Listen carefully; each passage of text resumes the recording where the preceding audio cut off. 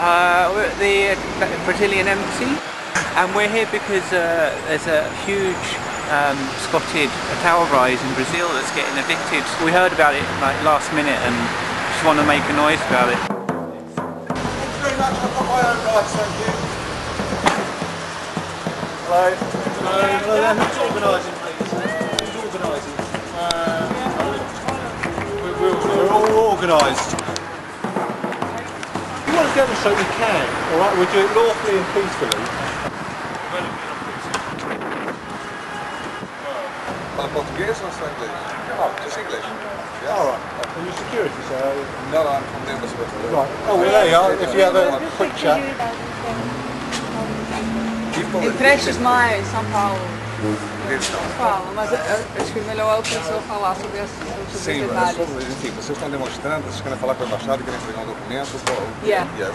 To talk about Prestes Maia, the community in São Paulo, which is under threat of eviction. And we would like two of us would like to come in and talk to you about We want to make sure that you know about that. Personally, I don't know about this subject, okay? Right. But people from the embassy might know. Or if they don't know, the person in charge of human rights did. And would listen to you, would try to know about it, and then they would do what they should do. There's a nice picture of Luna. But this one was the, I don't know, officer for human rights. Oh, okay.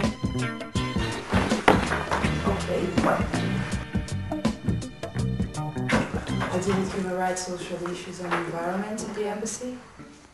Yeah, we're concerned about the threat of eviction to 468 families in a squatted high-rise in Sao Paulo. Meaning the taxes he's owed is more than what the building's worth. Mm-hmm. Apparently under Brazilian constitutional law this gives grounds for the authorities to claim to nationalise the building. Instead of doing that, they've arranged to send in the military police to evict the building. I mean, we're very, very concerned that should an eviction take place, that it will be a violent one, and I think that's what we're.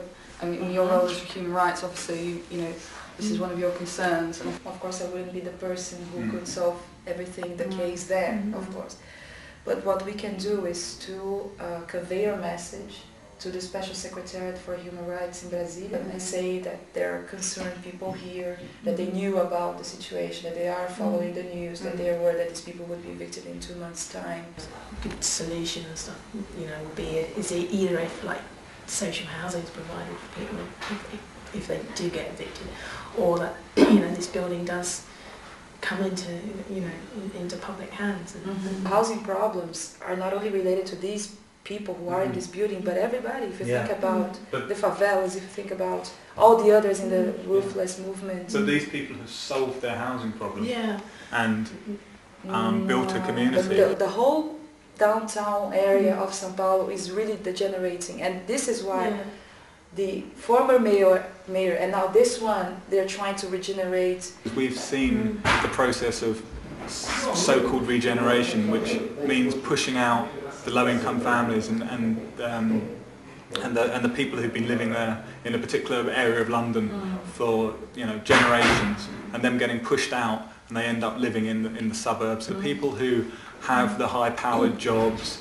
and only want to travel 15 minutes to work and can afford the inflated prices of property in the regenerated areas are the only ones who live there. And when they're talking about regeneration, gentrification, that means exclusion.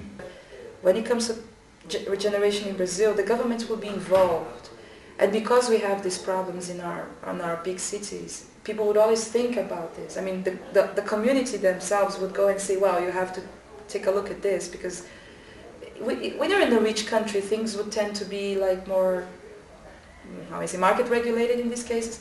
But in our case, there would be a very strong role by the government. It'd be nice to think that, but the guy that owns this building is a very successful multi-millionaire, despite the fact that he's been evading taxes, or probably because he's been evading taxes.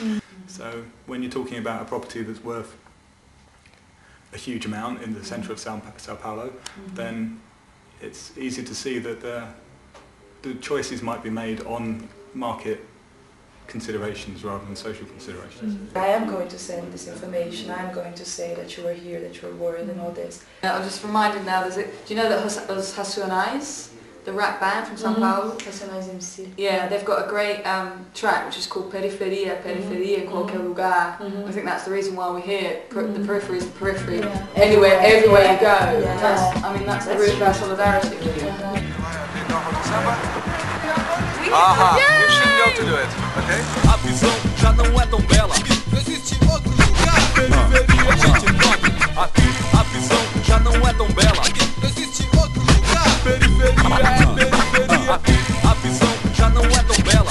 Não existe outro lugar. Periferia. If we're any kind of a network at all, if we're going to create any kind of a free open space community around the world, we need to show solidarity all around the world, and we can share experience, we can share strength. We need to make this movement much bigger than what it is just in London or just in any town. Ainda é embaçado, quem não morreu tá preso sossegado. It's important to show people here that there are other people that care about people in Brazil, and that we agree with them taking on land when they have no land.